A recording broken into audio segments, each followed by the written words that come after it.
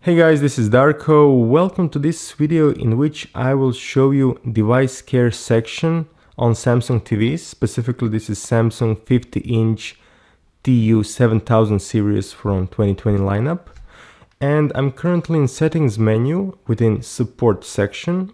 And I noticed this device care section and it seems very interesting if you want to check condition of your TV, if you're having some issues and you want to clear up space on your TV. So I'll open it and in a minute it will check the TV.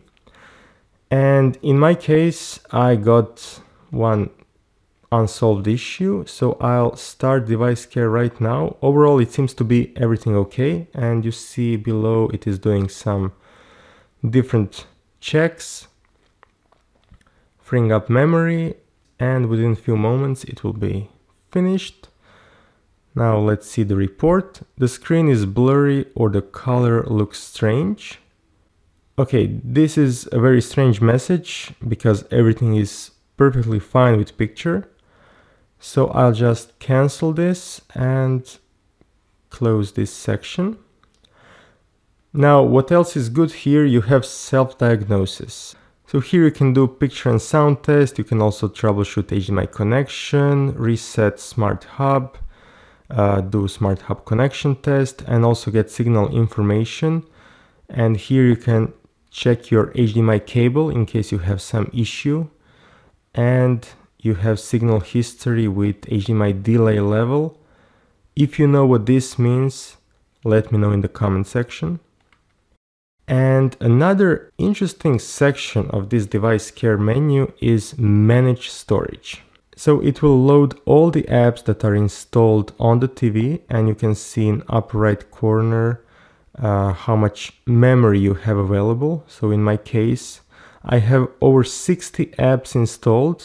I was checking how much memory there actually is on this TV, and I was surprised to be able to install so many apps, since every app is 10 megabytes big when you're in App Store, but now I see that apps are actually not that big.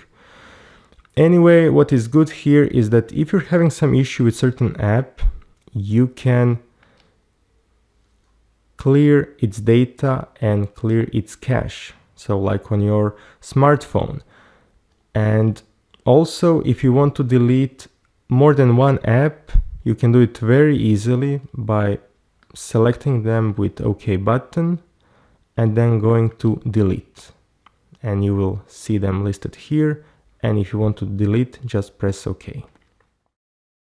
So I definitely recommend that you visit device care section if you're having some issue with your TV. It's definitely better to use it first than to just reset complete TV, because I know it's time consuming to search for live TV channels again, to adjust picture and so on. With this section you can quickly troubleshoot and see if everything is okay. Of course, if you're seeing issues such as this one and everything is okay, then you can just ignore it, it's okay. And that's it. Thanks for watching this video and let me know your thoughts about this section, and I'll see you soon in my next video.